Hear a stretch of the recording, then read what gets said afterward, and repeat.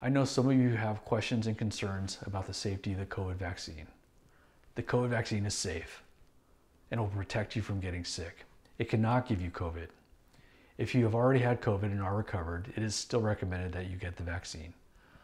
I'm David Hirota, Senior Medical Officer and an infectious disease physician at Landmark, and I want to make sure that you have accurate information with regards to the COVID vaccine. We all play a role in stopping the pandemic, and getting the vaccine is an important first step. Thank you.